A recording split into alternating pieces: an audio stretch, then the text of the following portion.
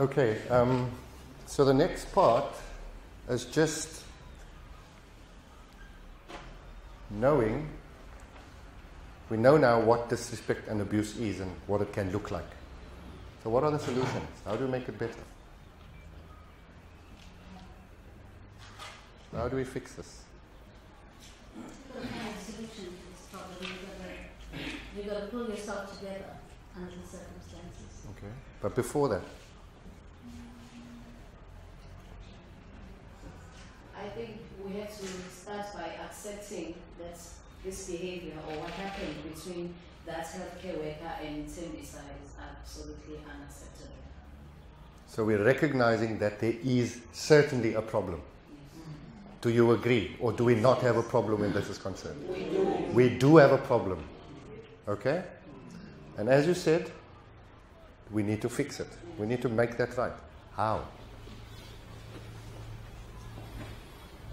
I think the opening reaction or action to the observed problem is very important. If while the teenager comes in, needing help or vomiting and labor, and we understand that it's frustration in the environment and I'm also carrying my baggage, the opening statement for me should try and break the ice and avoid going in the wrong direction from the onset. It's like if you receive visitors at your house. They knock on the door, you go open the door, and you tell them, hello, there's tea, there's coffee, help yourself, and you walk off. How would you feel as the visitor? Okay. All right. So it is about, as you say, the kickoff is so important. How we receive that patient. Okay. So we need to know, I mean, we realize that it is a problem. It does exist. Okay? And apart from being skilled in what we do, we need to be aware and mindful of the interpersonal aspects of providing that care. That you could be saving a life, but to do it with disrespect, I think it's rather pointless. Not so. Okay? Every time patients are treated like this, it is a human rights violation. So our health system, our health workers violate human rights every single minute of the day somewhere in South Africa. Okay. And if people are going to be treated badly, they're not going to come. They're going to die. So we can't save their lives because of our attitudes and the way we engage with them. Because I would rather die than go there, than be treated badly. Okay. So that is about the patients, but it's also about you as the provider. That you need to feel taken care of by your managers, by your superiors, by the structures around you within which you work. Okay? So it's not just about how you relating to the patient, it's about how you as a provider feel taken care of. So it's a management issue as well. Okay. So this is some work that was done by Dr. Jogan Pillay, and the three things that need to be in place for safe and respectful childbirth is the enabling environment. And the enabling environment, okay, I'll speak more to this in the next slide. So it's the enabling environment, clinical care provision, and then communication and companionship. So when we talk about the enabling environment, this is the job of the managers. Do the staff have what they need in order to do their job? If you don't have what you need in order to do your job, what's going to happen? What's going to happen to you? You're going to get frustrated. And where do the frustrations get taken out on? The patients, the dog at home, your children, family. So those things frustrate you. You couldn't do what you are trained to do because you don't have what you need.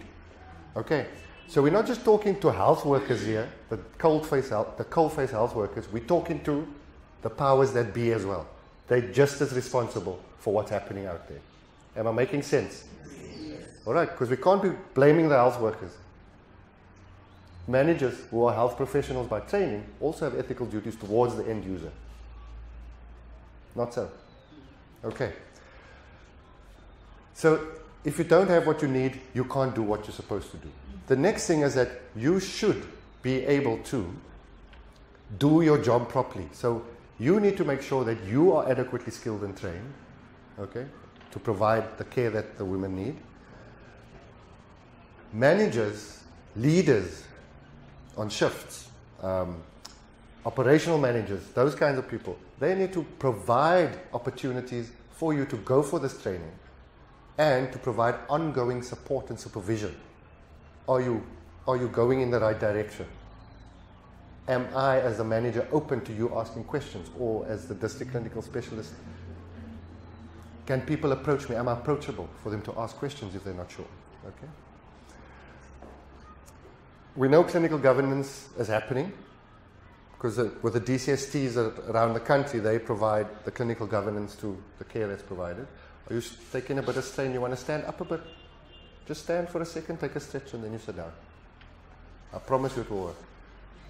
It's a bit warm in here, isn't it? Okay. Communication. So important. And when we say communication, what do we mean?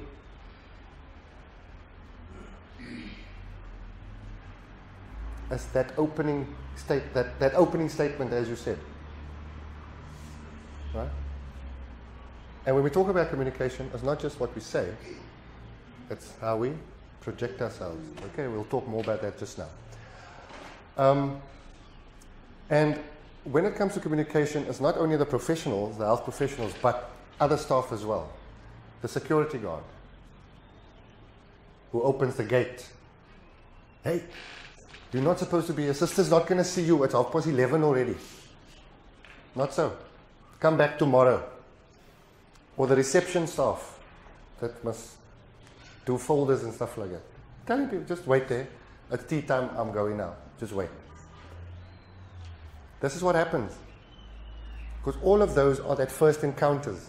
And it can be soured right from the beginning. And it's not even the health worker. Okay.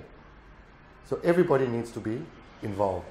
And this training lends itself to that. That reception staff, administrative staff can be included in the training. Now it's all fine and well to want to do these things, but how do you know it's working? You need to? Feedback, yeah. But not just with the staff, you need to get the sense of the patient's experience.